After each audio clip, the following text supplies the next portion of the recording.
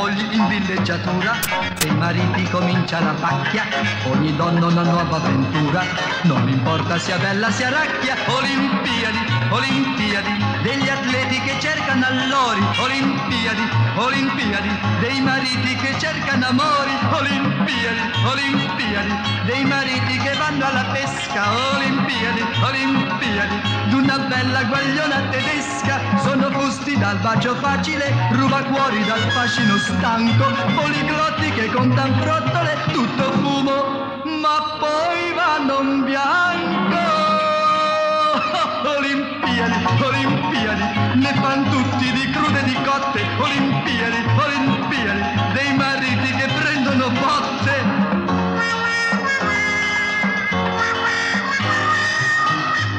Le vacanze però finiranno, mentre tutto procede tranquillo, e le mogli così scopriranno che i mariti sono uomini squillo. Olimpiadi, olimpiadi, ti è piaciuta la pupa tedesca, olimpiadi, olimpiadi, poi tua moglie ritorna e ti pesca, olimpiadi, olimpiadi, di bicipiti, muscoli e spalle, olimpiadi, olimpiadi, dei mariti che contano balle.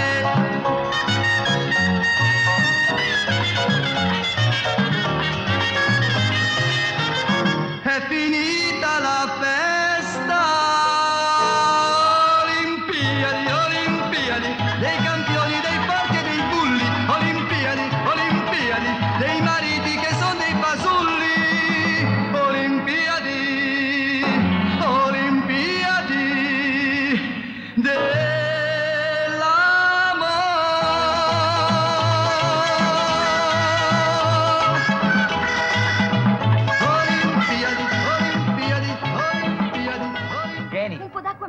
Sì. Il bambino sta morendo di sete, Ugo! vado, non siamo mica nel deserto. Dottore, fate per il pupazzetto delle Olimpiadi. No. C'avemo l'anelli colorati delle Olimpiadi. Dottore, il ricordino delle Olimpiadi, Il ricordino delle Olimpiadi me lo procuro io quando è partita mia moglie.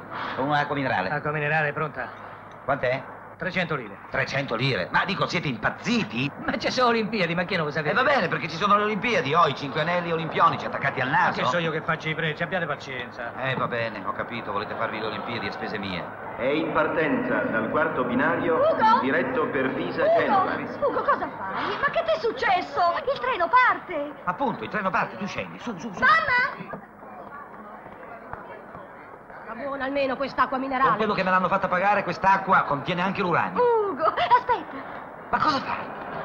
Il treno parte, su, monta, presto, presto. Non vedi l'ora che me ne vada, chissà che cosa combinerai quando non ci sarò. Figurati con queste dannate Olimpiadi. Al giornale non mi hanno nemmeno dato le ferie per venire al mare con te. Non te le hanno date neppure l'anno scorso e le Olimpiadi non c'erano. Cosa vuoi dire? E hai fatto apposta a non chiederle.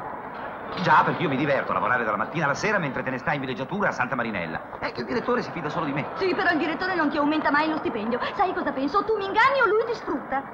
Mi sfrutta, mi sfrutta. Quasi quasi rinuncio al mare. Ma che sei matta? Abbiamo già pagato l'affitto. No, lascia stare, vedrai che il direttore... In carrozza, sì, signorina. il direttore non mi metterà i piedi addosso. Va, Ma non mi dai In neanche un carrozza, bacino. signorina. Ciao. Dammene un altro. In Ciao. carrozza. Ugo? In carrozza. Ugo, giurami che parlerai al direttore, giuro. Giuro. Giurami che la notte andrai a letto prestissimo. Giuro, con le galline. Oh no, solo. Appunto. Mi raccomando, stai vai Ciao. solo per Ciao, me. dai, Ci dai. vai. Ugo, papà. Guarda bene. Ciao. Ciao. Ciao.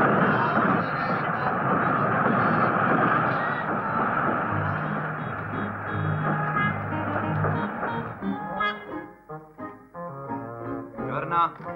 Buongiorno, dottore. Ehi là. Ci sono novità per me? Sì, è venuta quell'attricetta che gli deve pubblicare le foto. Ah, e l'hai fatta aspettare? No, c'aveva fretta, se n'è andata. Ha lasciato le fotografie. Dice che gli telefona quando torna da Ischia. Ha sempre qualche traffico, quello. Salve, capo. Caldo, eh? Alle 8 precise, va bene. Ciao. Senti, per i paparazzi come te hanno creato apposite camere oscure affinché si possano nascondere. Cerca di approfittarne, eh? Ho rimediato una brunetta per stasera. Ah, sì? Perché cosa credi che io sia a scapo da fare per 15 giorni di seguito? Hai un pochino d'attenzione. Ingegner Bianchi, no, non mi piace. Onorevole Santucci, Racchio. Colonnello Sperlanzoni. Colonnello? Sperlanzoni. Pronto, no? Ciao, tesoro. Sì, sono Ughetto. Al colonnello. Che facciamo di bello questa sera? Ma come che facciamo? Tu non lo so. Io vado alle corse con Luigi. No, ma dicevo dopo. E dopo andremo a cena e poi... Ma a te che te ne frega? Ho capito. Vabbè, sarà per un'altra volta. Ciao. Pazienza. Cos'è il colonnello alle grandi manovre? No, le grandi manovre le devo fare io, qui, sul libretto. Non hai capito? Sono tutti nomi di donne truccati, no? Altrimenti mia moglie. Ingegneri, dottori...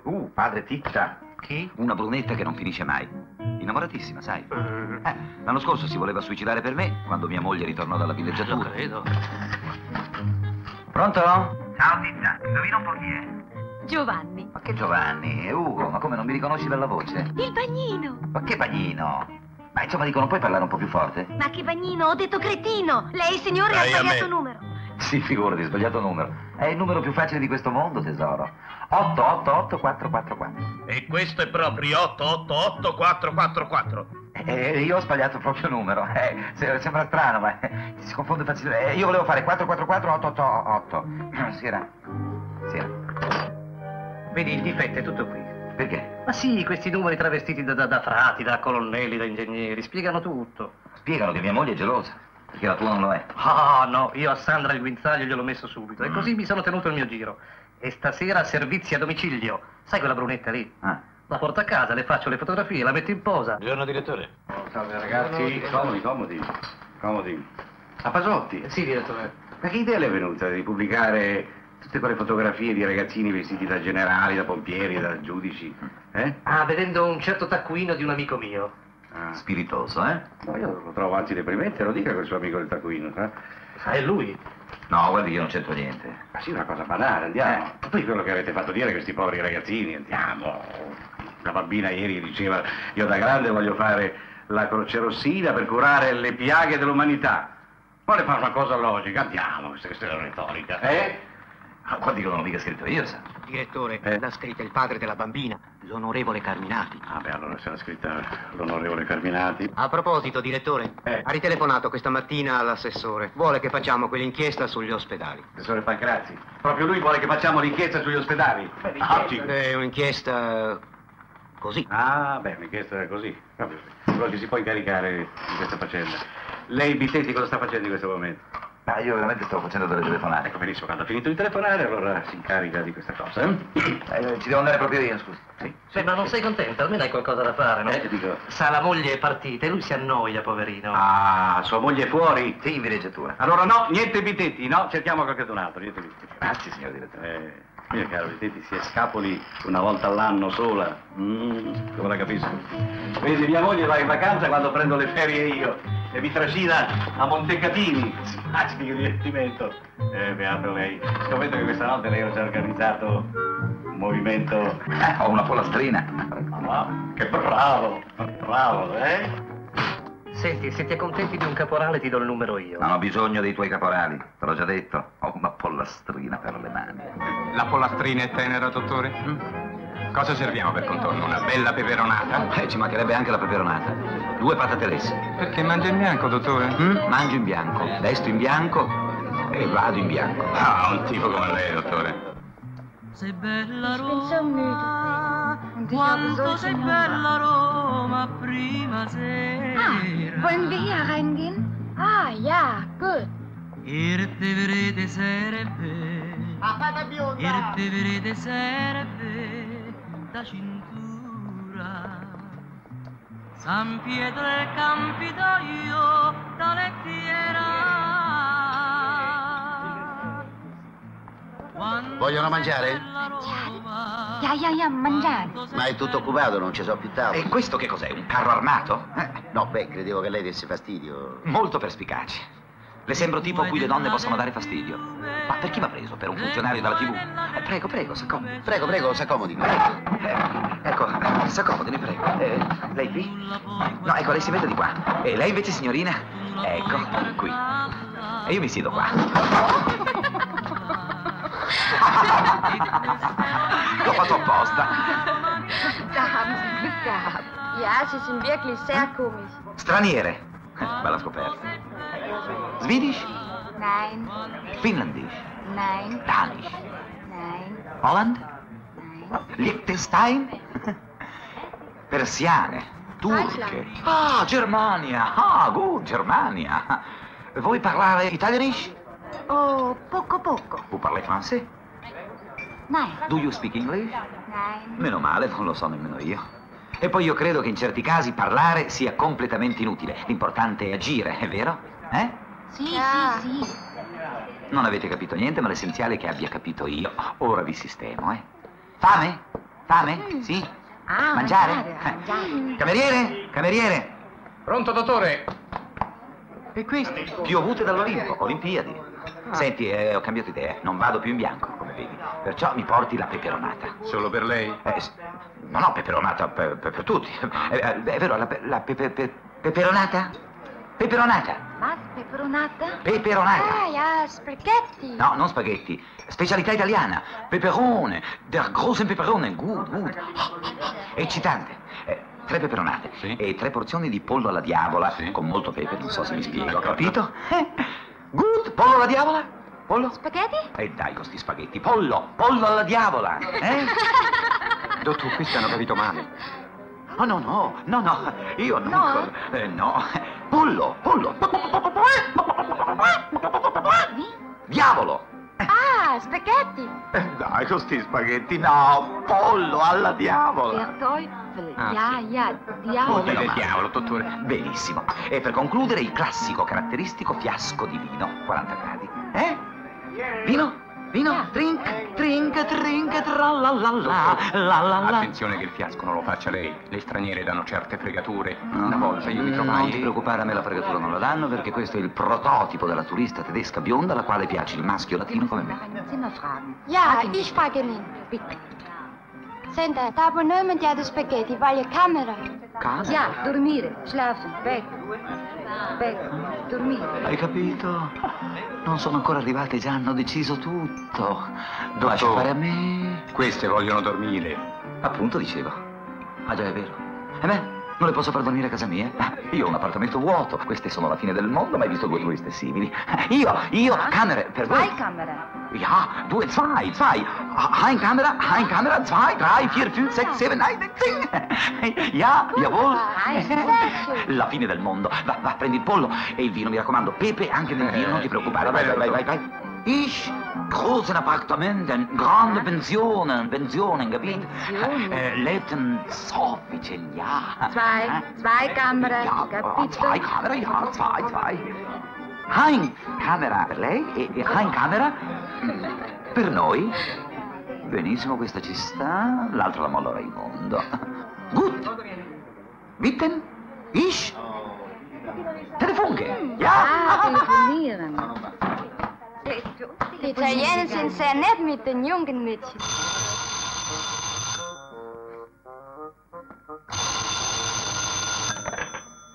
Pronto? Pronto, sei tu Raimondo?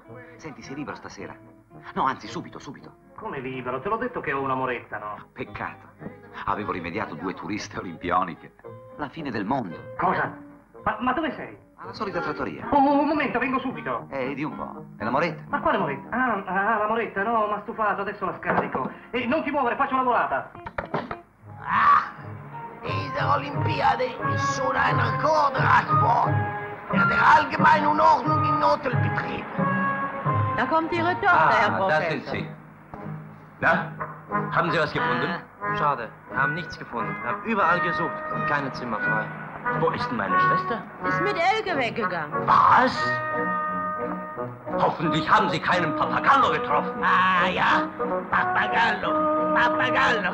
Ja, gli italiani sono tutti pappagalli e si buttano sui turisti come lupi famelici. Falle bere, Ugo, falle bere, Sì. Ugo.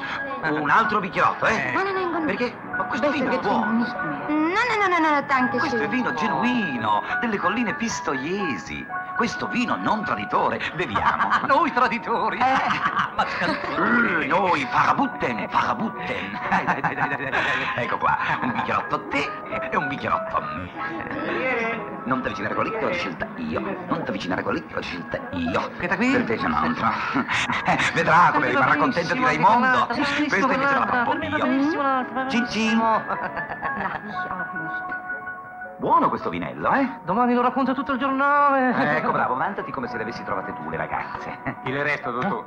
Il resto tieni pure, mangia. Grazie, dottor. Vengo a riprenderli domani.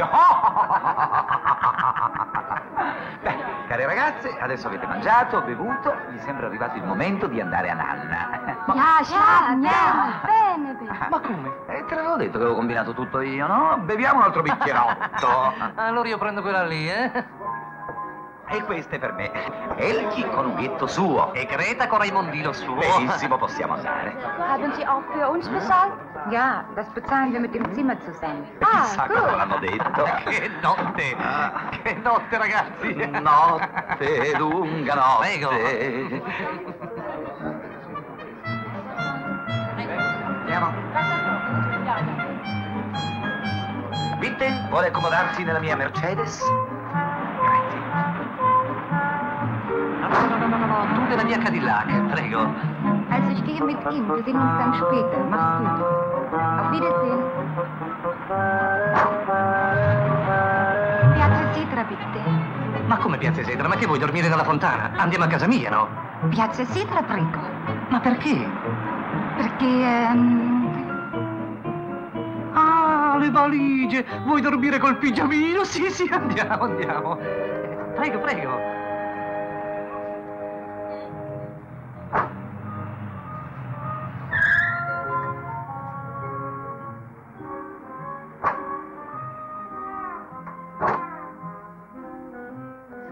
Hotello? Iago. Ah, hotello, albergo. No, questa è la mia casa. Mein großen Hausen. Ma io non ho capito, questo non sembra hotello. Vabbè, va bene, riparliamo dopo, però adesso andiamo, Beh, non direi che hai paura di Ughetto tuo. Kaiti? Ah, arriva con Raimondo, abitano qui di sopra. Figurati. Beh, vogliamo andare? Io ho molto sonno. Ich schlafen. Ah, da kommt Grete. E qui la tua valigia? Sie, questa valigia. Grete, wir haben nichts gefunden. Mir ja. Er ist ja schon hingegangen. Dieser nette hat Zimmer frei. Ah, bene, bene, bene. Noi finire tutti al vostro albergo. Un momento, quale albergo? Io parlare di quest'albergo dove puoi trovare camere per le tue ragazze del nostro gruppo. Ma dove tu portato Elke? È già sistemata. Tu pappagallo? No. Fidanzato? Nein, sorella, fratello. Rispondere poi, dov'è quest'albergo? Ma non è un albergo, sono così 2 camere da un mio amico. Sa, una specie di pensione. Ah, bene, pensione. Trattamento più familiare, spese minori dell'albergo. Noi finire tutti alla pensione del vostro amico. No, un momento, è una pensione molto piccola, non c'è posto per tutti. Ah, no, importante, noi si stringere. Sì, ma sono 2 camerette, capito? Camerette piccole. 2 camere sufficiente. Una camera per maschi, altra camera per femmine. Organizzazione germanica sempre perfetta. Come si? Amico. Ja, gut, andiamo. Come si, los?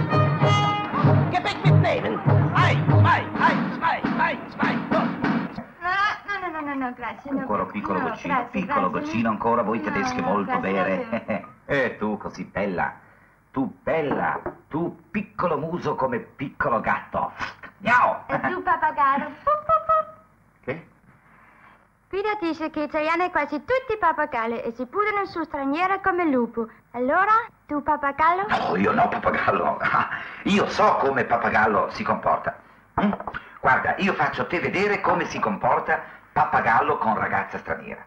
Pappagallo con ragazza straniera subito così su divano cerca di prendere ragazza, qui molto volgare, lui cerca subito di possedere ragazza così immediatamente. Ma io no, io non così, io molto corretto, molto distinto così, anche quasi un po' stupido. Mentre invece pappagallo sai cosa fa? Quando ha abbracciato ragazza, butta ancora su ragazza così e cerca di baciarla sulla bocca così. Tu no, pappagallo? Oh, io no, io molto a posto, io molto corretto, mannaggia la miseria. Peccato. Io venuta da Germania per pappagalli italiani. Peccato. Davvero? E perché non me l'hai detto subito? L'ho detto! Mannaggia la miseriaccia, porcaccia la miseriaccia, porcaccia la miseriaccia, il campanellino. Vengo, maledetto. Ma chi può essere a quest'ora? Ah, come sì? Un momento, calma, ma cos'è tutta questa gente, signori? Questo è il mio appartamento, non è un albergo. Ah, no, questo non albergo, lo so, questo pensione, seconda categoria. Tariffa 1500, tasse servizio, prima colazione compreso. Caffè latte, pane pura, marmellata. Sì, campari soda, ma insomma, chi è questo signore? Cosa vuole da me? Non parlare tanto. Ma cosa vuole con quella faccia lì? Che poi tra l'altro mi ricorda qualcuno. Beh, insomma, dico, cosa siete venuti a fare? Ma tu promesso camera, vero? Sì, io ho promesso camera isolata, ma non dormitorio pubblico. Ah, allora tu pappagallo. Ah, pappagallo. Tu pappagallo? Ma questo chi è? Mio fratello. Ah, no, che io pappagallo, ci mancherebbe altro, io sono un libero professionista. Mi spiace, non sapevo che... Prego, accomodatevi, prego. Andiamo a visitare nostra pensione.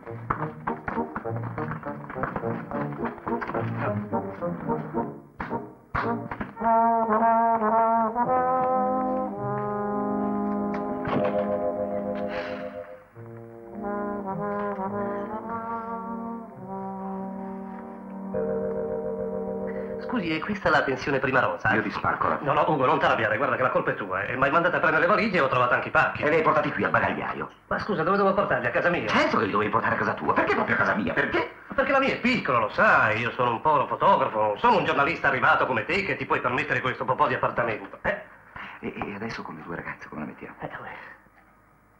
Mi è venuta un'idea. Sì? Möchtest du gerade jetzt entkommen? Dieses Ugo ist wirklich sympathisch. Bist du wieder mal verliebt? Ah, machst nichts, man lebt doch nur einmal. Gut. Hans und ich schlafen hier. Die 3 Männer im Wohnzimmer. Ja. Professor. Kommen Sie mit.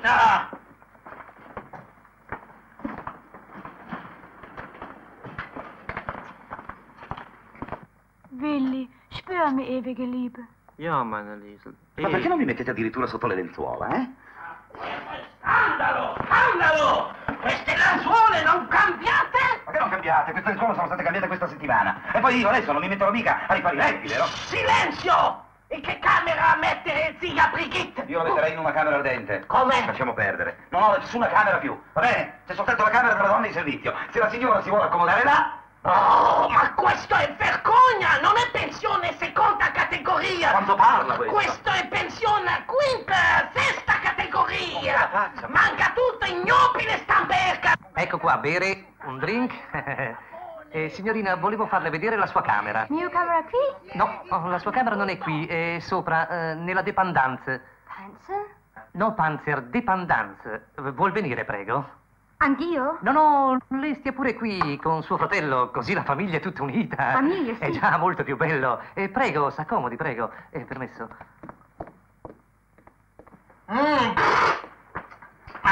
Acqua per bagno, gelata, acqua per bere, bollente. Adesso ordinare. Ai suoi comandi, signore. Allora, camomilla per zia Brigitte. Sì, signore. Abajur per Greta e mia figlia. Sarà fatto, signore. Lenzuole pulito per Hans. Di bucato, signore. Faso da nota per me.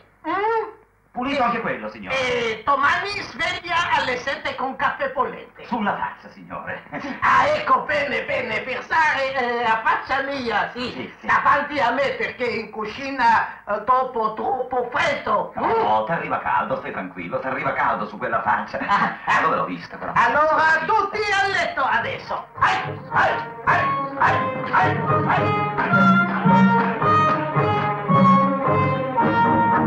E questo chi è? E tua moglie? Sì, quella è mia... No, quella lì, no, è mia sorella, che mi assomiglia un po'. Sì. Sorella, Sì. sorella, buonanotte. No, che buonanotte, no, un momento.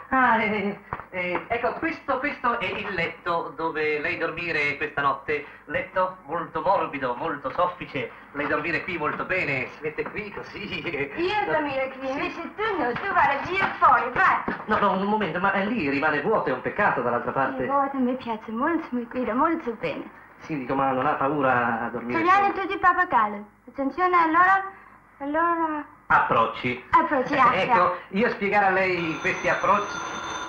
No, c'è il telefono. Dico, spiegare cosa... Un momento, torno subito, poi le spiego questi approcci. Aspetti un attimo. Pronto? Senti, disgraziato, perché ti sei portato di sopra la mia ragazza? Ah, ti ci sei fidanzato. Beh, no, non mi sono fidanzato, ma che c'entra? È la ragazza che ho scelto io, per te ho scelto Greta, no? Sì, ma si dà il caso che Greta abbia un piccolo difetto. Ma fammi il piacere.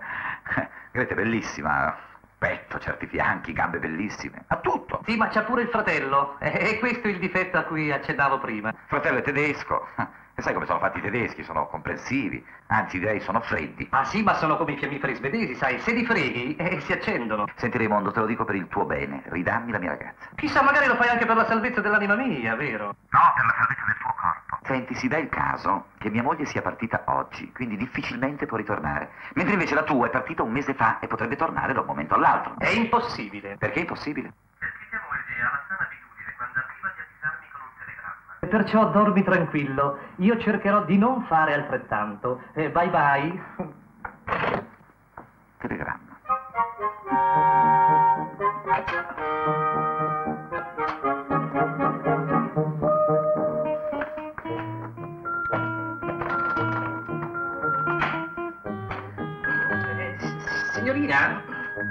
Signorina, senta, volevo spiegarle cosa vuol dire approcci. Cosa? Senta, signorina, io potrei aiutarla a spogliarsi. Io spogliare da sola. Ah, si sta spogliando da sola?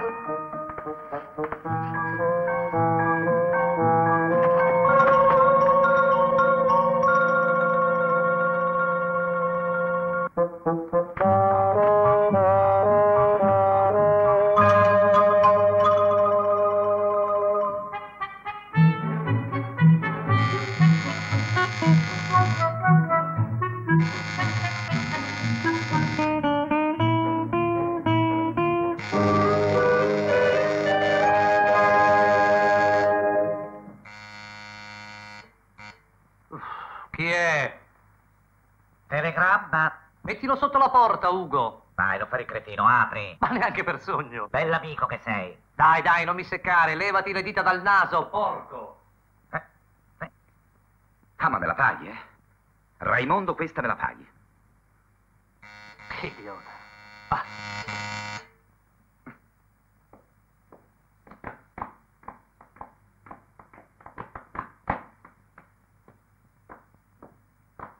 Ehi, per chi è questo? Raimondo Pasotti. Interno 6. Grazie.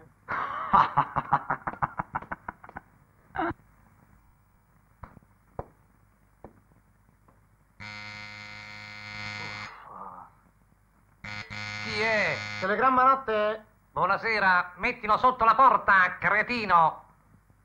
Ma guarda che tipo.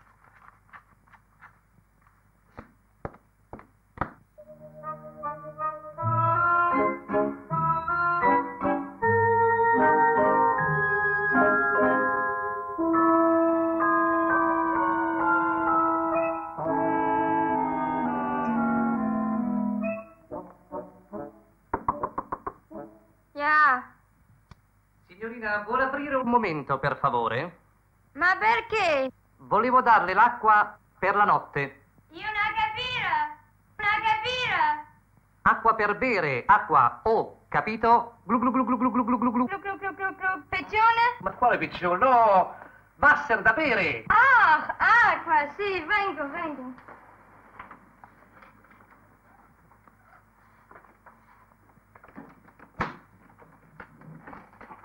grazie, grazie. No, un momento, signorina, facciamo due chiacchiere. No, sono tutti italiani come pappagalli. Per noi stranieri sono tutti come lupi. Tu, lupi? Ma no, signorina, io non sono lupi, io non so ululare, io non so fare sente, io buono, io agnello, capito agnello? Sì, agnellino io. Agnellino, allora, stai comodi qui, stai comodi qui. Oh, finalmente ci siamo capiti. Sedere. Mi metto seduto, eh? Chiudo l'occhio, prego. Ah, ho capito, vuoi farmi una sorpresa? Sì, una sorpresa. Limor. Tua, limor, li tua.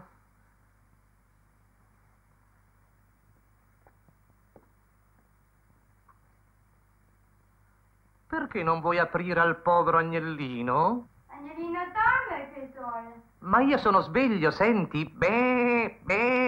Buonanotte.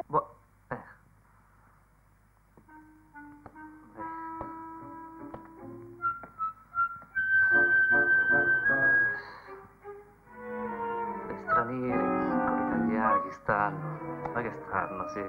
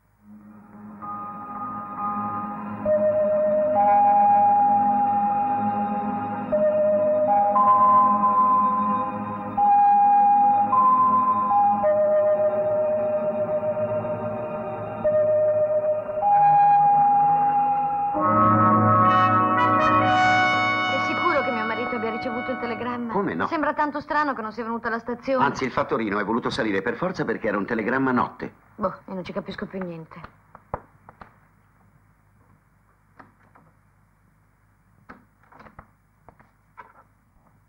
Posi pure, grazie.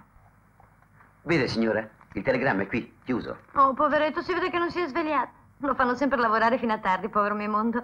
Beh, grazie. Buongiorno. No, faccia piano, lo voglio svegliare. Bene.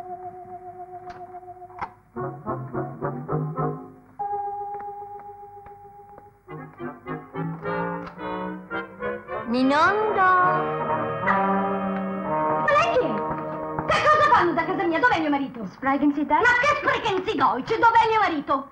Nicht verstehen. Nicht verstehen. Ah, tu sorella. Ma che sorella? Dov'è? Dov'è? Apri! Apri, vigliacco! Fai bene a non aprire, sai, perché non rispondo più di me! Ma scarsone! E tu? Io turista, venire qui per dormire. Oh, ma me lo dici anche in faccia che dormi con mio marito! Prendi! Torna da mia madre!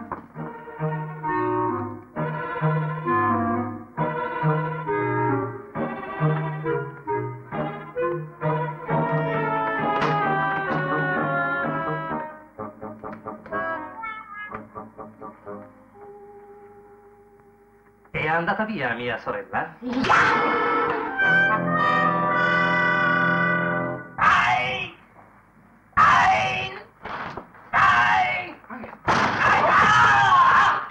Attenzione! Questo è serio, importante!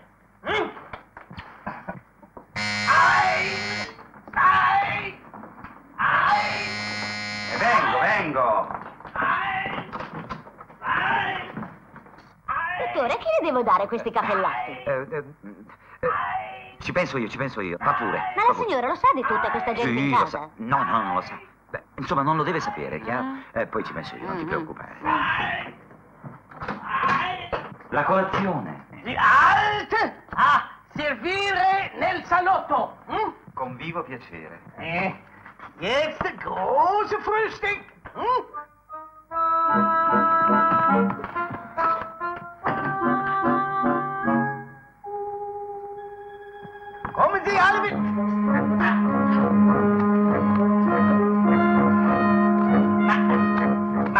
non è colazione regolamentare, questo è solo caffè latte? Ah, ma è un caffè latte buonissimo. Ma manca pan tostato, burro. Ma il caffè latte è molto buono. Manca marmellata, miele. Ma il caffè latte è buonissimo. Lo assaggi, lo assaggi. Prego. Manca. È freddo! Lo fa riscaldare. Le scarpe sono pulite? Ah, le scarpe, sì, le ho pulitissime. Sì, me le ho pulite io personalmente. Sono davanti alla porta della sua camera. Voglio mia spremuta arancio, bitte. Senti, qui c'è il caffè latte. Se vuoi lo spremuto arancio te la vai a comprare tu. Io solo caffè. È nel latte. Io solo latte. È dentro nel caffè. Dove mi è sfumato arancio? Te la vai a pigliare, sta spremuta d'arancio.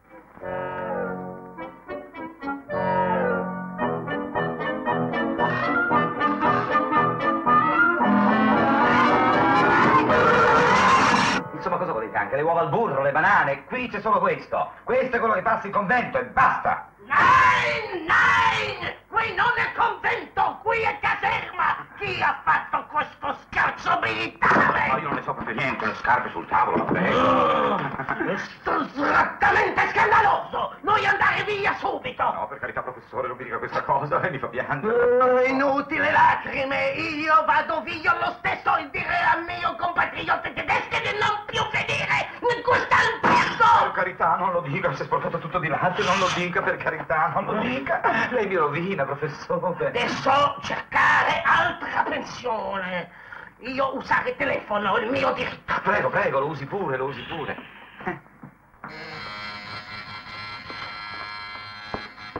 Quanto da fare in questa casa.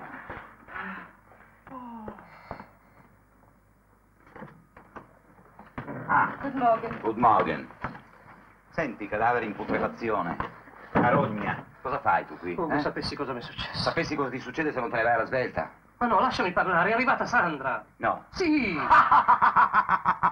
Ti sto proprio bene, sono proprio contento, c'ho gusto. È il minimo che può capitare a un amico come te che si porta le ragazze in casa. È mezz'ora che ho chiesto Roma. È in linea, parli. Pronto? Come? Chi parlare? Ah, non capire! Non capire! Non interrompere, per favore! Come? Cosa interrompanna? Signorina, ma che numero mi ha dato? 875492. Sì, ma mi ha risposto uno strogoto. Guardi, o ha sbagliato numero o c'è un contatto. Resti in linea. Va bene? Eine Schande. Noch nicht mal das Telefon funktioniert. Parli, signora. Pronto, Ugo? Ancora, donna, pronto? Ma no, prego andare, signora! Scusi, sia così gentile, mi dica, è l'875492? Come? 875492? Sì, sì, è questo numero, sì, ma io non voglio parlare con lei! Io ho il diritto di parlare con chi voglio io! Professor. Bitte nicht stören. Come non seccare? Chi c'è in casa mia? No, Sandra ha trovato Elke sola. A me non mi ha né visto né sentito. Dunque, in camera da letto di sopra c'eri tu. Il tuo non è un colpo di genio, il tuo è un colpo di sole, te lo dico io. Mi dispiace, non ho altra scelta. Ah sì? E io questa cortesia non te la faccio nemmeno se mi spari. Ma non c'è bisogno di spararti, ho un'arma più efficace. Se non mi aiuti, racconto tutta a Delia. Quest'arma si chiama ricatto. Già. Ed io combatto ad armi pari. Racconto tutto a Sandra. Su, su. Il cuore! Che c'è? Fa lo stupido, dai. Il cuore! Che cuore? Oggi ti giuro! Fare lo stupido, Oggi sì che cuore! Ma... Il cuore! Su, dai, sai che mi impressionano queste cose. Il cuore! Che cuore? Non me l'hai mai detto. Ma lo sai che mi impressiono con queste cose. Oddio, sono rovinato. Se non mi aiuti io perdo Sandra, perdo mia moglie. Ma sì, ma io perdo la mia. Su, coraggio, coraggio, Oddio, coraggio. no! Non la perdi, oddio. Perché? Perché io lo dico solo a Sandra. Tua moglie non saprà mai niente. Ma chi mi assicura che mia moglie non saprà mai niente? Su, coraggio, coraggio. Oddio, il cuore. Oddio, il cuore. Coraggio. Oddio, la guancia, oddio, la guancia. Lo sai che mi impressiona. Su. Tua moglie non saprà mai niente perché io farò giurare a Sandra di non dirle niente. Ma tua moglie giura il falso?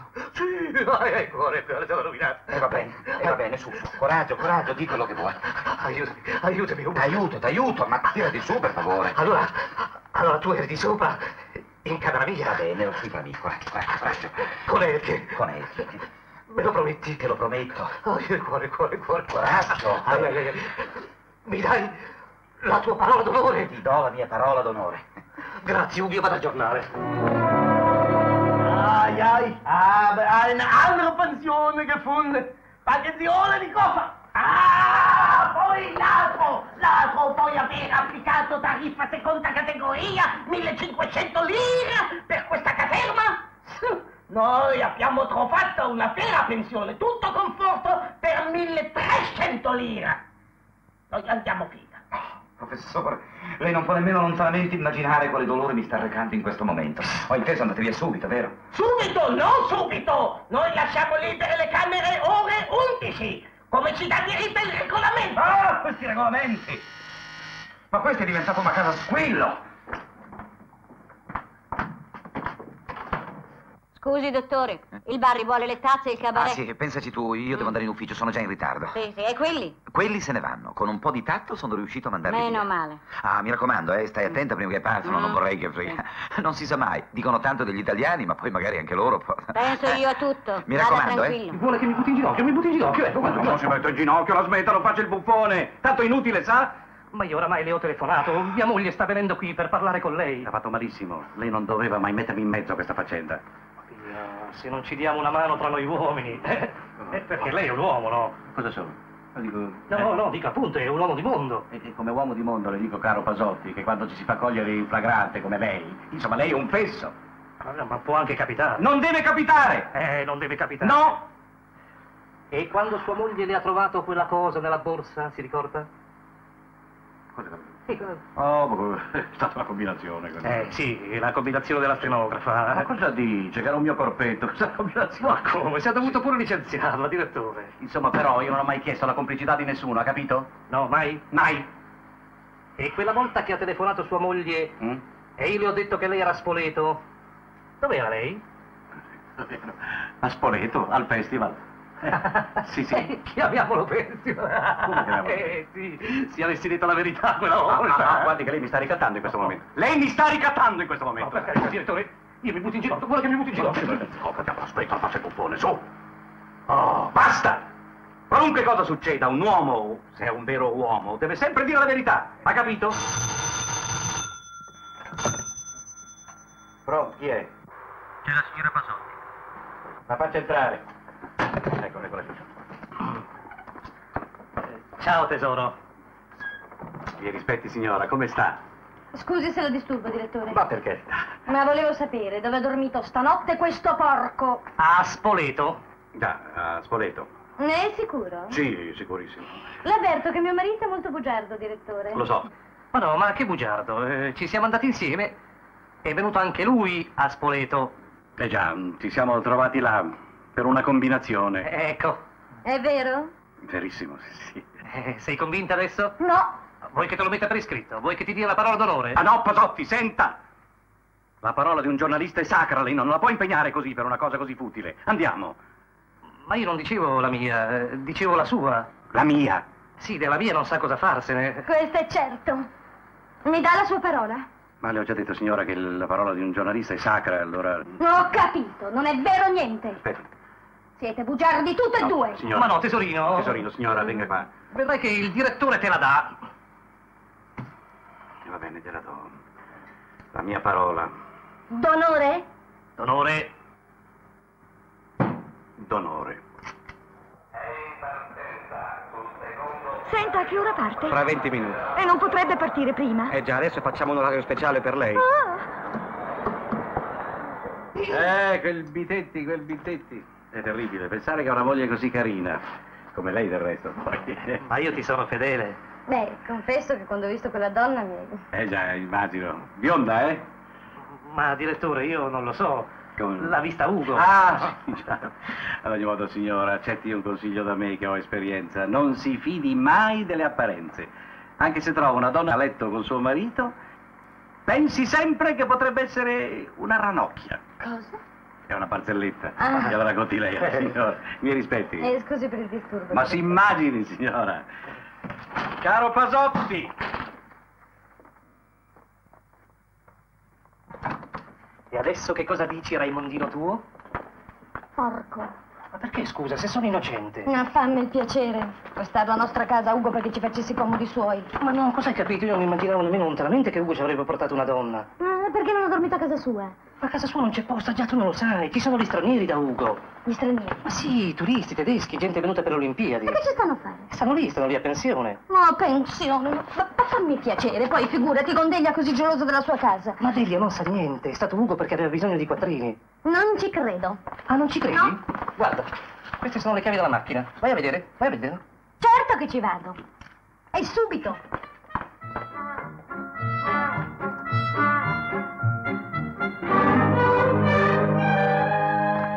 Raimondo, potrei ucciderti quando occupi la mia sedia, ma non lo faccio perché sono troppo allegro. Mi sono tolto un peso dallo stomaco che non finisce più. Figurati io. Li ho cacciati, sai? Cosa? Li ho cacciati, i tedeschi, come nel 14-18. Via, via di casa. Finalmente sono padrone della mia casa. Li hai cacciati? Cacciati via, se ne vanno alle 11. Hanno trovato una pensione che per di più gli offre uno sconto. Meglio di così. Alle 11 alle 11 vanno via. Lavora. Io faccio un salto in tipografia un attimo.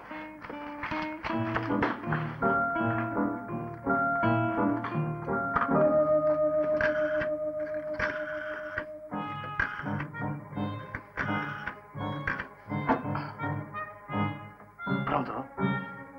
Ah, è lei, professore. Ah, meno male, siete ancora lì. Non se ne vada, professore. Non esca di casa, non si muova. Come chi sono? Sono Pitetti, il padrone di casa. Sì, ecco, appunto, voglio che restiate lì. Ah, mi dispiace, ma noi avere già fissate camere pensione tulipana, 1300 lire al giorno, con un trattamento ottimo, grande colazione la mattina, con miele, marmellata, 2 bustine di zucchero. Professore, senta, se resta lì le faccio anche uno sconto meraviglioso, senta, 1000 lire al giorno. 1000 lire? 800? 400, professore, con quel po' di colazione. Momento, prego. 400 Liren pro Tag mit großem Frühstück. Hoffentlich ist das keine Falle. Ein wunderbares Angebot. Lieber Professor, wir führen al Lira il sistema e pensione nostri. Ja, wir akzeptieren. Bene, noi accettiamo a questo prezzo rimanere tutta la vita, ma raccomando, grosso Frühstück, grande colazione con 2 bustine zucchero. Sì, professore. Allora, d'accordo, restate? Grazie. Auspacken, sofort.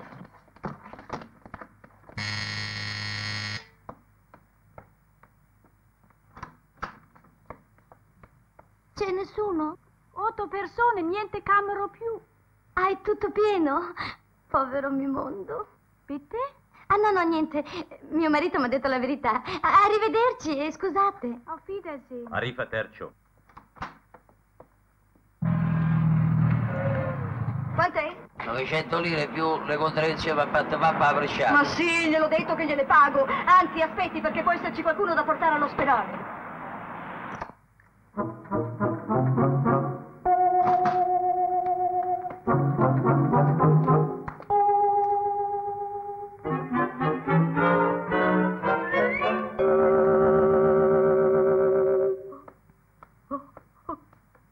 Fai svergognata nuda in casa mia? Tu, sorella? Ma che sorella, rispondi! Che cosa fai in casa mia? Io venuta qui con Ugo. Ugo!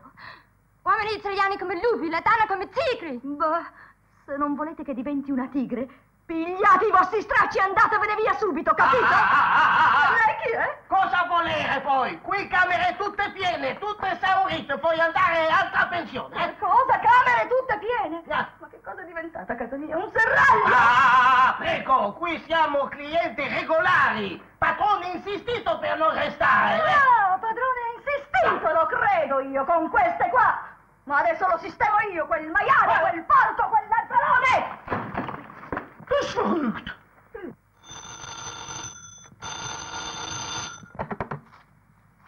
Pronto, qui Mondosera? Sì, è qui Delia mattina. Delia! Ah, che bella sorpresa! Come va? Il bambino sta bene? È al mare? Ma che c'entra il mare? Sono furibonda. Perché? Perché non sto a Santa Marinella, sto a Roma, a casa nostra. A Roma? Sì, a casa nostra. Chi è tutta quella gente che gira per casa? Cosa fanno? Che cosa vogliono? Ma cosa stai dicendo? Gente in casa nostra. Guarda Delia, che tu ci vedi male, sai? No, ho visto benissimo. Qui ci sono degli stranieri, delle donne nude e una specie di Hitler. Ah, adesso capisco chi mi ricordava quello. Hitler. Ma sì, quello che assomiglia a Hitler, perfetto. Cosa dici? Dico che assomiglia a Hitler. Questo l'ho già detto io. Chi è? È Hitler. Hitler. Ma Hitler è morto. Ma sì, lo so, scherzavo. È il cugino di Hitler. Che ci sta a fare il cugino di Hitler in casa nostra? Che ci sta a fare? Che ci sta a fare? È un segreto. Un segreto, è un segreto. Un segreto che mi dovrai spiegare. Ma certamente, te lo spiego subito, anzi. Rimani lì, io ti raggiungo a casa. No, aspetta. Fai venire lei qui, sei pazza a lasciarla solo con quelli, è pericoloso. Pericoloso? Come pericoloso? È pericoloso, sì. Pronto? Buongiorno signora, sono Pasotti. Sì, stavo appunto dicendo a Ugo che è pericoloso che lei resti sola lì a casa. Sa, c'è di mezzo la politica, ecco. Ecco, venga lei qui, così le spieghiamo tutto. Certo che vengo, e subito. Ecco, l'aspettiamo, venga subito. Cosa le dico io adesso? Sì, arrivederla e bentornata. Bentornato un corno. Adesso come faccio? Ma perché non se ne sono andati quei maledetti tedeschi? Perché? Avevano detto che se ne andavano alle 11 e...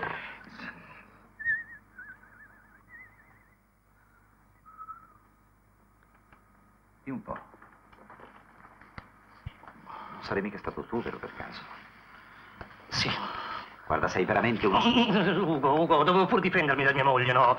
Piuttosto, cerca una scusa per Delia. Sì, che scusa trovo adesso, ignorante? Ma sei un giornalista, inventala. Inventala. Quella adesso arriva, fra 2 minuti. Ma dai, c'è tutto il tempo, figurati col traffico, le Olimpiadi, tutte le vie congestionate.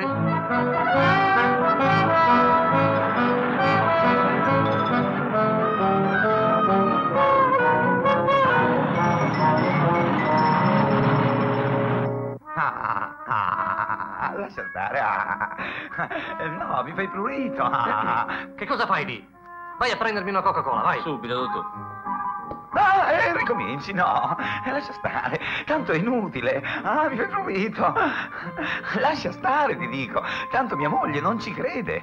Io sono riuscita a convincere la mia. Sì, ma la tua è cretina. No, la tua è cretina che ha sposato te. Ma senti, come ti permetti, C'è un limite a tutto, sai. Cosa fai adesso? Ti asciugo col ventilatore per far più presto. No, per farmi venire una polmonite. Raimondo, tu mi vuoi male?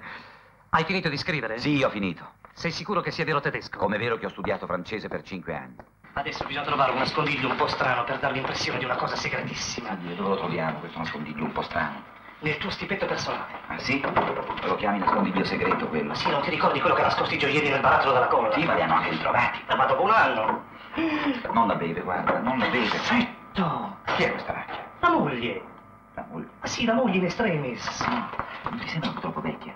Ma sono passati diversi anni. No, non la beve. Questa lettera insieme alle lettere del corrispondente da Berlino, vai. Vedrai che ci cascherà. Ci è cascato tutto il mondo, come si fa? Dico che non la beve. Come? Non la beve. Mi raccomando, adesso quando viene tua moglie, stai tranquillo, sii calmo, sii disinvolto soprattutto. Così di nuovo. La fede. La fede, metti la fede, dai, non muoviti. Ecco. Signora? Allora tutto bene, tutto fila. L'importante è essere uniti. Vedrai. Che cosa? Quella cosa. Quale cosa? Non farmi parlare, Delia. Non ti posso dire di più. Non vedi che condizioni sono. Ma stai tranquilla, sarai orgogliosa di tuo marito. Quando mi metto in testa di fare un colpo io, chiedilo a lui. Sì, è un fegataccio. Beh, adesso sai tutto, no? Perciò calma, coraggio e soprattutto silenzio. È un segreto. Che segreto? Se è un segreto, è un segreto. Voi mi avete detto di venire qui perché mi avreste spiegato. E ti ho spiegato tutto. Anzi, forse ti ho detto qualche cosa di più. Fino ad ora mi hai detto solo delle sciocchezze. Ugo, piantala! Che cosa fa quella gente a casa nostra? No, Ugo! Questo no. Lei pensi agli affari suoi? Ma sono affari suoi, anzi, sono affari nostri.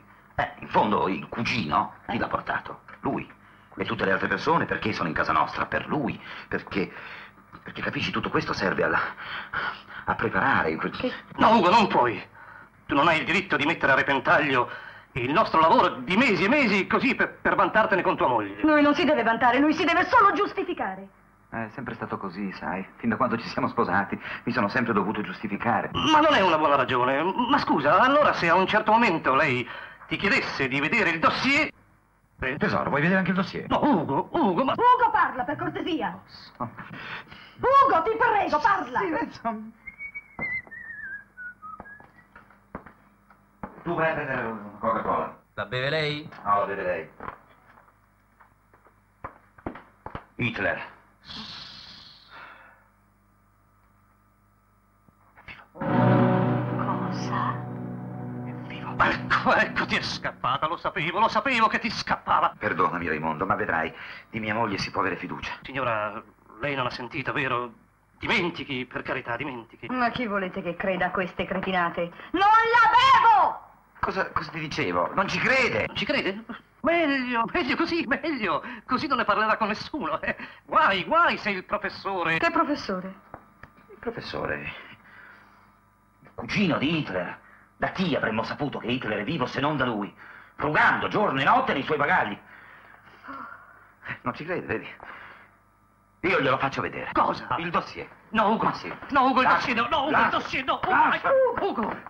Nel primo cassetto, il dossier, no, Ugo. Ecco, così sarai soddisfatto. Ma come faccio a leggerlo? È scritto in tedesco? Te lo traduco io. Ho parlato con Hitler. Oh, interessante. No, dentro no. Tanto non capiresti. Le lettere, le lettere. Sì, lo vedo, non sei ancora convinto. Ebbene, ti farò vedere le lettere. No, le lettere no, Ugo. Sì, le lettere del corrispondente di Berlino. Come il corrispondente? Sì, le lettere mandate a Berlino da Hitler. Fammi vedere. Sono anche firmate Adolfo. Eccole qua. Firmate Adolfo? E quella che cos'è? No, questa non può. Fammela vedere. No. Ugo, dammela. No, Raimondo, è vero. No. Ti prego. Calma. E questa chi è? Io non lo dico. Chi è? Eva Braun. Eva Braun. Te la conosci? No. È un po' invecchiata. Beh, sono passati tanti anni. Leggi dietro. Auf Wiedersehen, zia Eva. Capisci? Se è viva lei, è vivo anche lui. Ragazzi, allora dite sul serio. Ma come? Ma cosa credi tua moglie, che scherziamo? Ma non ti sei ancora resa conto che questo è il colpo giornalistico più importante degli ultimi anni? Ed è capitato proprio a noi. Ma non capisci che noi sappiamo che Hitler è vivo, non solo, ma fra poco sapremo anche dove è nascosto Hitler. E chi ve lo dirà? Lui. Chi lui? Il cugino. E il cugino ve lo viene a dire a voi due? Non a noi due. E a chi? A me solo. E perché? No, Ugo. Che? No, Ugo, quello no. No! Ha visto, signora, si è dovuto iscrivere al movimento. Che movimento? Come il movimento? Ma non ti ricordi? Cosa? Qualche tempo fa, su tutti i muri del mondo c'era questo segno. E sai chi ne era l'autore? No. Il cugino di Hitler, sicuro. E le persone che stanno a casa nostra fanno parte di questo movimento. Ecco perché io ho dovuto far finta di essere uno dei loro, un affiliato. E quindi mi sono fatto tatuare sulla schiena questo segno. Che non va via? No, è indelebile, è marchiata a fuoco. Oh, sì. Poverino, allora hai sofferto. Sofferto? Ho sofferto le pene dell'inferno. Ma cosa ci potevo fare? Non c'era altra via. D'altra parte un colpo come questo meritava questo ed altro. Qualsiasi giornalista si sarebbe fatto anche scorticare, non è vero? Oh, certo. E ne hai parlato al direttore? Sì, certo che ne ho parlato al direttore. Oh, che cretino. Chi, il direttore? Ma no, tu! Ah, io, perché? Tesoro, ma quello con una notizia del genere è capacissimo di darlo a qualcun altro. Che c'è? E chi è quello stupido che si fa tatuare come mi sono fatto tatuare io sulla schiena? Senti, Ugo, e per il compenso?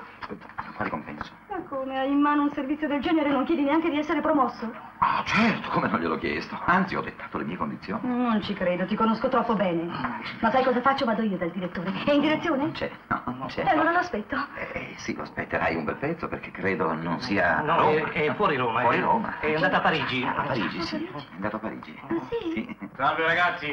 Buongiorno, signor direttore. Buongiorno. Ma come? È già qui? Sono le 5. C'è la signora Bitetti. Sì. Come mai? Non è in villeggiatura? E lei com'è che è a Roma? E ci Ma abita? a Parigi, no, a Parigi, è tornato da Parigi proprio adesso, ogni tanto va una scappata. Col jet è tornato. Ha preso la Bene, il direttore ha fatto bene a tornare, così potremo parlare fra di noi. Volentieri, dico cosa. Dopo dovrei farle vedere due bozze. Forse è meglio andare in ufficio? Volentieri, signora, la prego, si accomodi. Va pure avanti, dica sempre di sì. Ah, che cosa? A tutto. Scusi, scusi tanto. Ma se mi domanda delle cose che... Si accomodi, signora, si accomodi. Grazie. Eccoci.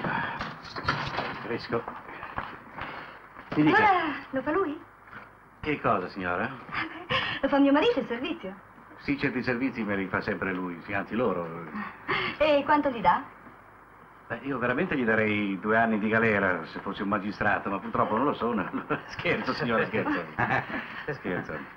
E cosa gli devo dare? Beh, io penso che un colpo simile non valga meno di 1 milione di gratifica. Senta, signora, un colpo in testa, a chi dico io, varrebbe molto, ma molto di più. Non si preoccupi, signora, continua a scherzare. Il direttore è faceto. Oggi poi è proprio di buon umore. Sì, sì. Forse, capirai, è stato a Parigi. Già. Bagordi, follie, eh? Ecco, si tratta proprio di una follia. Insomma, bisogna vedere questo colpo come riesce, eh? Cosa sarebbe il colpo come... Gobbo, il bassotto. Bassotto del quarticciolo, il nano del quarticciolo. Non può essere quello il bassotto del quarticciolo, no? No, perché l'ho affidato a Minervini questo servizio. Cosa... Oh, via, direttore, non faccia finta di non capire. Si tratta che Hitler è vivo. Appunto. Cosa? Lei ha detto questo? Ha detto questo a sua moglie? Sì, signore. Lei le ha detto che Hitler è vivo? Sì, signore. E che io l'ho incaricato di svolgere indagini e di fare questo servizio? Sì, signore. E magari poi di stampare questa roba sul mio giornale! Oh, direttore, non si deve preoccupare. Io manterrò il segreto, non aprirò bocca. E allora cosa devo fare? Che lei, se Ugo riesce a provare che Hitler è vivo, gli dà una gratifica di 1 milione. Gli do 1 miliardo. Ma guarda, direttore, non scherzo, ho detto 1 milione e lo voglio sul serio. Ma... E se poi Ugo riesce a scoprire dove Hitler si nasconde, lei lo nomina redattore capo. Redattore capo? Lo nomino direttore al posto mio. Oh, direttore, sì. Lei poi? Ma non si preoccupi per me, se il mio giornale esce con un colpo come questo, io posso andarmene in pensione. Sì, mi faccia servizi come questo. Ma come, non le basta questo? No, a me basterebbe, ma è suo marito che ha certe idee, sai, proprio. Caro direttore, io devo spremermi il cervello per la mia mogliettina. Insomma, lei deve essere fiera di me, vero? E non ti pentirai di avermene parlato. Ah, Pasotti, Sandra è tornata? Sì. Sandra? Ah, sì, Sandra è tornata, sì. Ah, bene. Allora io la saluto, direttore. Mi rispetti, signore. Arrivederci. Arrivederci. Grazie, direttore. Dopo venite poi. Dopo venite.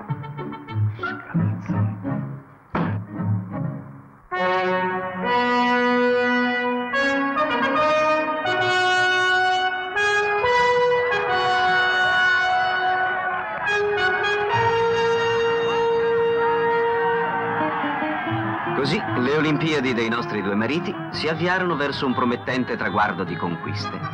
Ugo e Raimondo, campioni italiani dei pesi pappagallo, puntarono al piambito dei trofei con lo scatto di un Berruti e l'eleganza di un Dinzeo. Tenaci e gagliardi, anzi gaiardoni.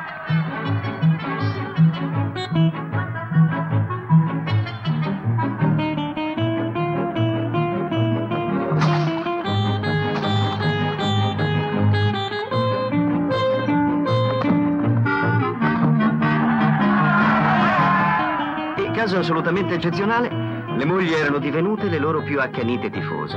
Delia e Sandra, campioni femminili di credulità, si preoccupavano solo di aiutare i mariti a cogliere la vittoria.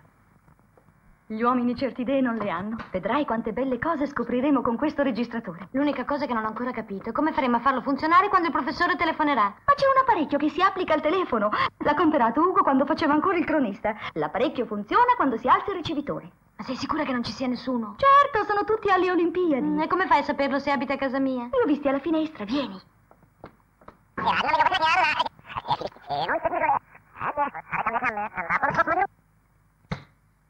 Pronto, Bella Motel? Senta, mi passi il direttore, per favore. Grazie. Ma si capisce tutto. Grazie, Ugo. E perché ha telefonato al motel? Ah, non lo so. Pronto, il direttore? Mi servirebbero 2 camere per domani sera. Come? Siete pieno di tedeschi? Si figuri noi. No, guardi, per me deve fare un'eccezione, sa? Sì, io sono molto amico del proprietario. Sono il dottor Ugo Bitetti, redattore capo di Mondo Sera. Beh, si intende che potrò esserle utile anch'io, se lei mi favorisce. Insomma, non mi faccia dire di più. È un segreto. Si tratta di un incontro clandestino, guai se ci scoprono. E va bene, mandi via qualcuno. Dica che deve venire un altissimo gerarca nazista. Ma quelli sono tedeschi, si figuri se non lo favoriscono. Va bene, allora d'accordo. 2 stanze. Non ci hanno detto niente. Ma allora? Ci sono. L'hanno agganciato. Chi, Hitler? Un altissimo gerarca nazista, non può essere che lui. Ma allora sono in pericolo. E non hai sentito? Guai se ci scoprono. Oh, e pensare che erano partiti come per andare a fare una scampagnata. Ma i poveretti forse hanno fatto per non preoccuparci. Oh già, hai ragione. Sì, è così. Certo che il mio Raimondo è proprio un colosso. Però è Ugo che ha organizzato tutto. Noi stiamo qui a giocare con quel registratore. Ma che cosa vorresti fare? Beh, io col mio temperamento prenderei la macchina e andrei di corsa al Bella Motel per essergli vicino. Anch'io. Se il mio istinto non mi dicesse che si arrabbierebbero. Ha dimenticato la macchina fotografica? Oh. Beh, e adesso come farà? Certo, se non lo fotografa non gli crederà nessuno. No, è stata l'emozione. Sandra, è pericoloso, ma bisogna aiutarli. Sì. Dobbiamo portargli la macchina. Piuttosto hai sistemato tutto bene senza dare nell'occhio? Tranquillo, ho fatto mettere la bottiglia di champagne nella camera da letto. Ragazze! Ragazze, fuori, volete uscire? Fuori! L'acqua è fredda, fuori, fuori! Potreste prendervi un raffreddore! Fa freddo! Uscite! Su, ragazze, fuori, fuori! Il signore ha ordinato lo champagne. Sì. Ma come, non l'hai portato nell'appartamentino? Ma andiamo, se non le sapete voi queste cose, andiamo. Ugo! Sì? Prendere il mio borsa al bar, per favore. Bene. Volo! Grazie.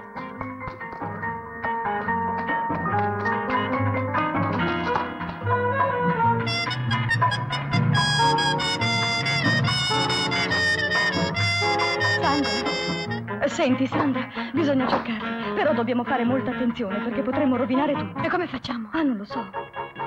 Ugo! Ugo, Raimondo ha dimenticato la macchina. L'automobile, porca miseria, gliela portano via. Ma no, Ugo, la macchina fotografica. La macchina... Ah, sì, gliela riporto dopo. Come dopo? No, gliela riporto subito, immediatamente. Ma dov'è? Siete in pericolo. Altro che siamo in pericolo. Lo immaginavo. Siamo in una situazione difficilissima. Lo sapevo. Come lo sapevi? Certo. Come? Ugo, noi sappiamo tutto. Tutto che cosa? Tutto. Che cosa siete qui a fare e con chi siete? Davvero? Ma dite sul serio? E apprezziamo molto il fatto che abbiate taciuto. E siamo molto fieri di voi. Ma scusate, state parlando seriamente? Perché non è giusto? No, giustissimo. No, solo mi meravigliavo che fosse diventate improvvisamente così comprensive. Beh, era il minimo che potessimo fare. Scusa, voi siete venuti qui e avete rischiato la vita per parlare con Hitler e noi... Già, ma voi venite qui mentre noi dobbiamo parlare con Hitler, ma... Che diavoli di donne che siete! Ma come avete fatto a saperlo, scusate? Beh, sarebbe troppo lungo spiegarti. Già, troppo lungo e soprattutto... pericolosissimo. Io consiglierei una cosa. Aspettate un attimo. Sapete com'è fatto Adolfo? Adolfo? Sì, un tipo così Lo scorbutico, chiami così? un caratteraccio e poi è invecchiato, tremendamente invecchiato. Bisogna prendere le cose con una certa calma. Sì, capirete, basterebbe un passo falso per rovinare ogni cosa. Aspettate, ecco, lei tenga qui la macchina, ci penso io. Adesso vedo un pochino di prendere... Starò attentissimo, attentissimo.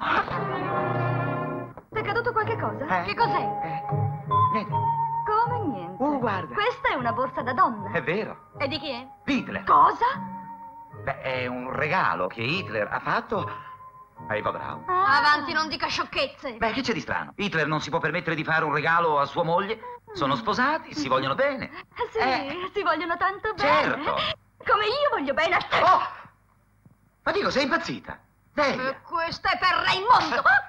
Scusi, io Anche ti lei? cavo gli occhi, ma scalzone! Insomma, dico, siete impazzite tutte e due, siete? Qui ci sono donne. Certo che ci sono donne. Un motel non ci sono donne, ci sono anche di quelle, solo che noi non le conosciamo. Andiamo, Ugo, non fare lo stupido. Abbiamo capito tutto. Lo so che avete capito tutto, l'avete detto voi, siamo qui per Hitler. Chiaro, no? Avanti, la smetta. Ma insomma, l'avete detto voi o non l'avete detto voi?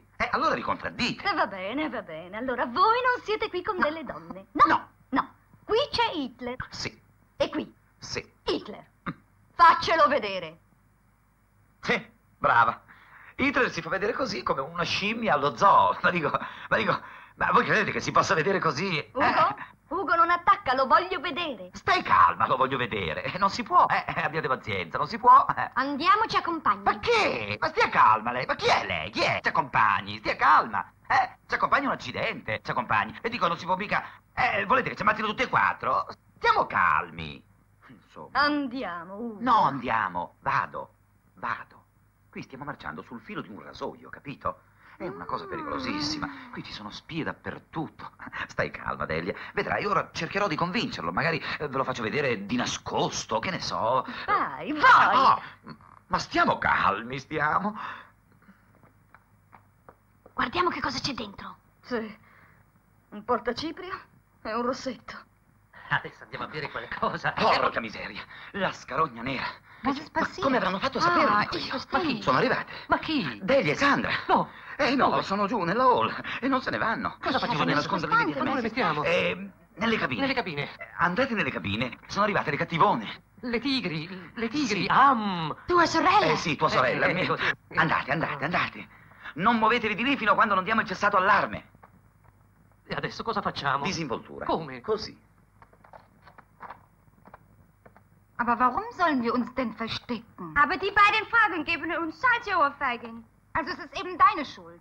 Aber nein, ich wusste nicht, dass Sie uns hierher bringen. Und jetzt, wie kommen wir hier weg? Ich habe eine Idee. Wir werden allein mit Ihren Wagen wegfahren. Bisogna stare attenti a non farsi vedere. Hai capito, Raimondo? Dove sei? Ugo, non farti vedere, su. Muoviti. Ma come faccio a farlo? Come hai fatto l'altra volta al giornale. Muoviti. Ma l'ho fatto per scherzo. E adesso lo fai sul serio, altrimenti lo scherzo ce lo fanno loro.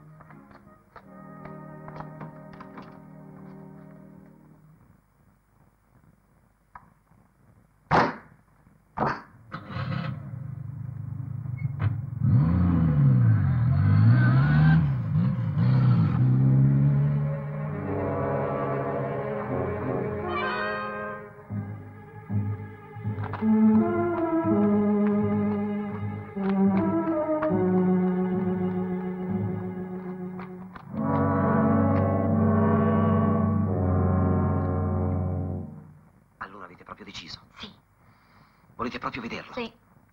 Guardate che è pericolosissimo, ve l'ho già detto. L'avete voluto voi, eh? Non ce ne importa niente. Stai calma. Ma allora si arrabbierà quando vedrà il servizio pubblicato. E chi glielo pubblica il servizio? Cosa? No, volevo dire, lui non sa che dobbiamo fare un servizio. Non sa nemmeno che siamo giornalisti. Crede che siamo due affiliati.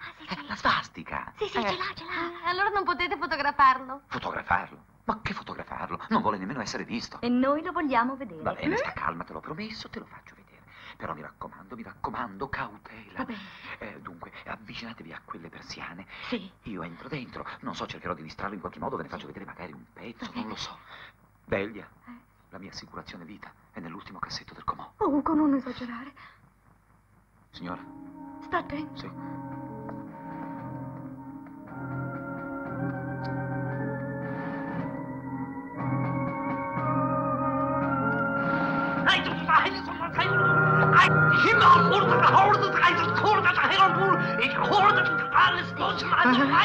E se lo fotografassimo? Oh sì, certo sarebbe un'occasione unica. Dai, scappa. Oddio, devo sparare. Ma no, deve essere Sandra che ci ha fotografato. Ah, sì? Eccola,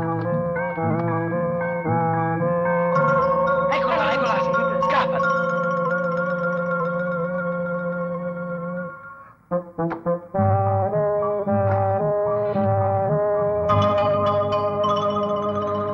Meno male l'hanno bevuta. Ja, mein Führer.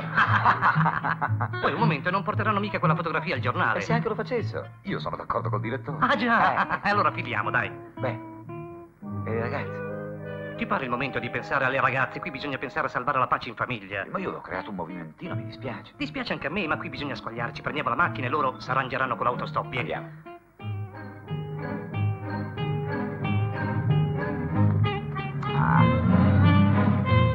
Non c'è niente da fare. Qui in Italia, se non ci sono due belle ragazze, chi le carica? Ma lo so, cosa vuoi che gliene importi di vedere due bei ragazzi? No, guarda, tira un po' più su quel titolo. Trasporta lei? Sì, stiamo impaginando. Cosa stai impaginando? Beh, veramente toccava a Vitetti, ma sta facendo quel servizio con Passotti, lei sa, vero? Lo so. Io non capisco, con tutte le belle ragazze che ci sono in Italia, questa mania provinciale delle turiste straniere. Proprio così. Signor direttore, c'è quell'olimpionica che è già venuta 2 o 3 volte. Eccola là. Ah, sì. Portami due ritagli.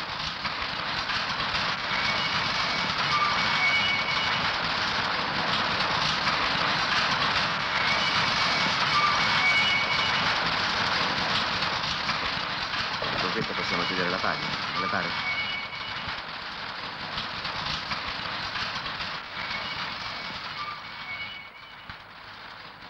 Pronto, Ermelinda?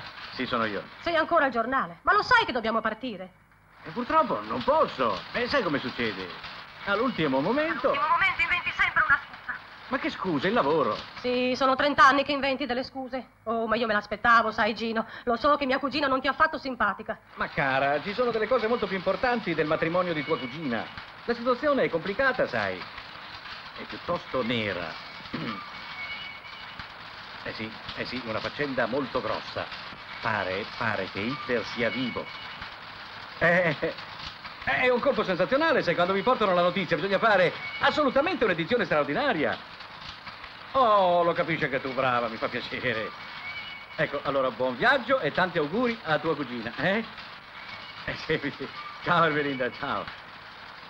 Arrivederci, io me ne vado, un impegno. Arrivederci. Buonanotte, direttore.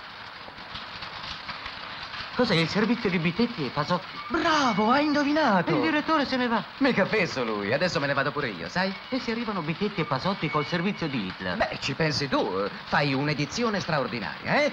Titolo su 9 colonne. E se c'è una bella foto, massimo risalto, così finalmente diventi professionista, va bene? Tranquillo, dottore, rimango qui tutta la notte. Ecco, bravo, stai qui tutta la notte, eh? Arrivederci. Arrivederci. Il direttore, per piacere. È andato via e anche i redattori, è tardi ormai. Accidenti, e non c'è nessuno. Provi a rivolgersi a quel giovanotto laggiù. Ah, quello, Sì, vero? quello. Buonasera. Senta, io sono la signora Bidetti. E io la signora Pasotti. Hanno fatto il servizio? Beh, stanno ancora parlando con Hitler. Perbacco. Si possono muovere. Però io qui, il rollino con le fotografie. Ah, grazie molto. E presto. Portalo subito a sviluppare. Ci siamo, prepara la prima pagina, titolo su 9 colonne. Guarda che è un servizio speciale. Mi dica sempre.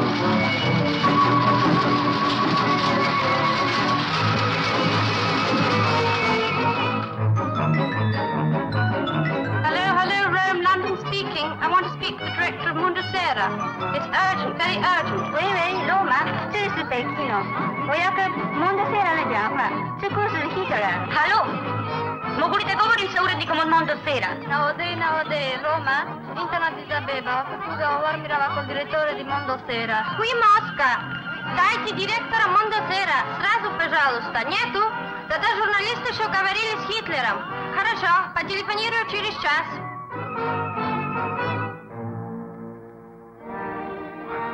Hitler is alive? Well, phone the Kremlin immediately. I want to speak to Khrushchev. Yes, my old friend, Nikita.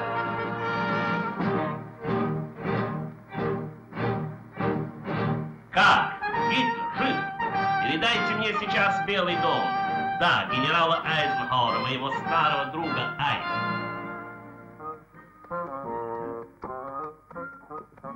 Ehi, siamo arrivati, buon uomo. Ferma. Grazie e tante belle cose. Grazie.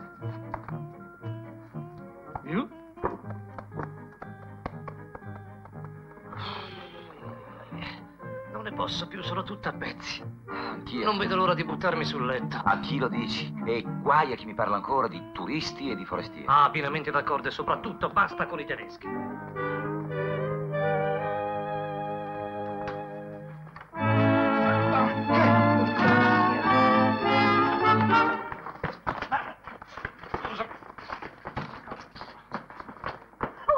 Raimondo! Sedute! Per fortuna siete arrivati. Ugo, sistema tu questi parabutti. Sì, è una parola. Ma insomma, che cosa volete? Forse la colazione non era di loro gradimento. C'era. Che cosa sarà questa? È un giornale. È il nostro giornale. E non vedi la tua... la fotografia di Hitler. Hitler è vivo. Oddio. L'hanno pubblicato. Ma è assurdo. Assurdo? Perché assurdo? Zitte, donne! Chi ha scattato la fotografia? Vuoi sapere dove è Hitler? Noi? Ecco, come facciamo a sapere dove è pure? Guardi, è stato tutto un equivoco, poi le spiegheremo. Le spieghi. Ah, vuoi volere tradire il suo nascondiglio? Ma adesso noi sapere vivo il nostro grande Hitler! Heil Hitler! Oddio, mamma! Noi, suoi fedeli, impediremo! Voi morirete! Non ci si provi nemmeno a toccare mio marito. Assassini! Silenzio! Ucciderei anche voi! No, mia moglie, la prego, professore. Ma che professore? Io sono il colonnello von Gruber delle SS, segretario generale del movimento neonazista per la rinascita della grande Germania di Adolf Hitler. Il mio cugino germano. Heil Hitler.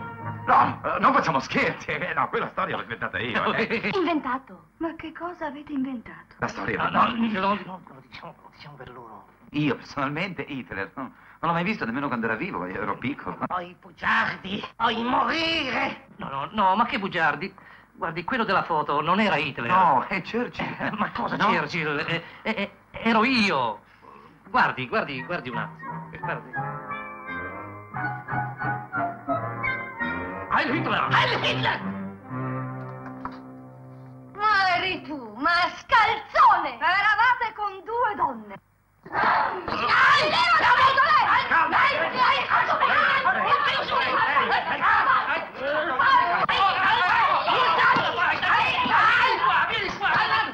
Insomma, mi vuol dire veramente chi l'ha autorizzata a pubblicare questa cretinata? Ma gliel'ho già detto, direttore. Ieri sera ho sentito che lei per telefono diceva a sua moglie che aspettava questa notizia. E lei dà retta a quello che un marito dice alla moglie, eh? E vuol diventare un giornalista? Mi faccia il piacere! Schnell! Alles gut, abwirken! Hier!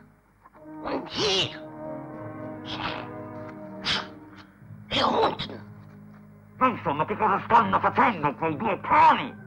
Stanno tappando tutte le fessure. Perché? Forse perché non si sentono le nostre grida. No, per le correnti d'aria. Ma vi rendete conto che quelli ci ammazzano sul serio? Sul serio ti ci ammazzo io! Il collo! E poi torno da mia madre, ecco! Ho paura che torneremo tutti da nostro padre, quello celeste. E anche il coraggio di nominarlo! Bocca sacrile! Con quella bocca può dire ciò che vuole, ma non mi incanta! Gut! Noi non potete uccidere voi col revolver! Troppo rumoroso, troppo! Noi ammazzare col gas! La gas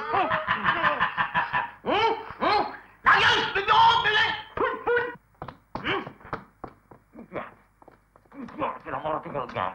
Mi piace moltissimo! Ma col gas si muore! Appunto! E noi faremo vedere come si fa a morire! Faglielo vedere tu, io non lo so e non ci tengo ad imparare! È una morte eroica! È una morte bella!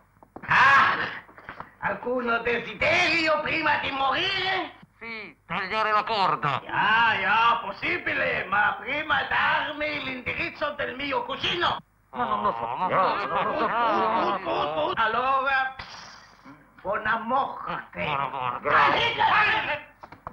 Grazie, molto gentile! Ma sei impazzito! E lo ringrazio pure! Sicuro che lo ringrazio! E sapete perché? Perché non potevano scegliere morte migliore! C'è lo sciopero dei gasisti! No! Ma allora siamo salvi! Bene, così potremo ammazzarvi con le nostre mani! Delia, non ricominciamo! Ti sembra questo il momento di parlare di vendette, dai!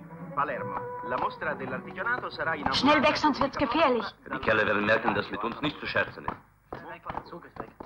Los, beeilen wir uns! Di partenza, professore? Jawohl! Noi andiamo in nostra Germania e qui non torneremo mai più! Sai che dolore! Roma, l'avvertenza dei gasisti è stata composta questa mattina. Pertanto, l'erogazione del gas è stata ripresa regolarmente alle ore 10. Ah, io sento puzza di gas. Ma va! Anch'io! Ma no, è suggestione. Ne abbiamo parlato per tanto tempo e adesso abbiamo l'impressione di sentirlo davvero, ma è suggestione. Ma è una suggestione che puzza di gas. Accidenti a te e al tuo sciopero! Qui c'è un'aria purissima, te lo dico io. Respiro a pieni polmoni. Non senti aria di montagna? Niente, ho un colpo di tosse, niente. Aiuto! Ma questa tosse non è mica tanto sana. È possibile. C'è lo sciopero, ho passato io la notizia. Presto, togliamoci, facciamo qualche cosa, non possiamo morire così. Aiutami! Cerchiamo di raggiungere un'uscita.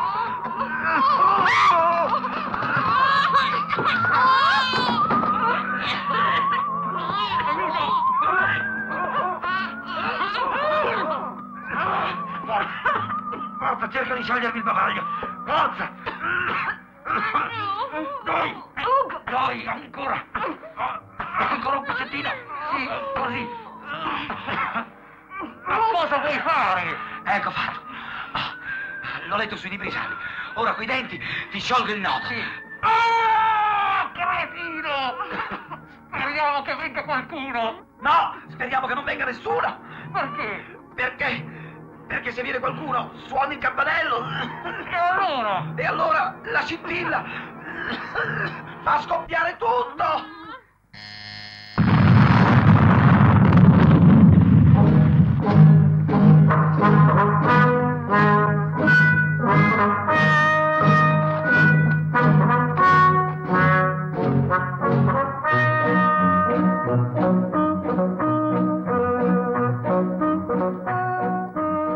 Ma come avete fatto sapere che io sono vivo? Colossale.